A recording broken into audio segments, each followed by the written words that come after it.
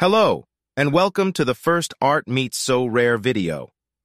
Art and sports, two seemingly disparate elements, yet they share a common thread, the ability to capture the human spirit in motion. At the heart of this intersection is Sorare, a digital platform redefining the boundaries of art, fandom, and sporting memorabilia through non-fungible tokens, or NFTs.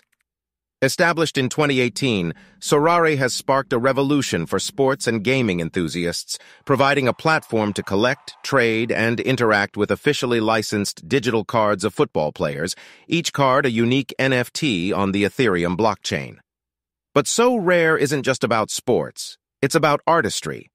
Each digital card's design is a distinct artistic endeavor that captures the essence of a football player, forging an emotional bond between fans and the athletes they admire.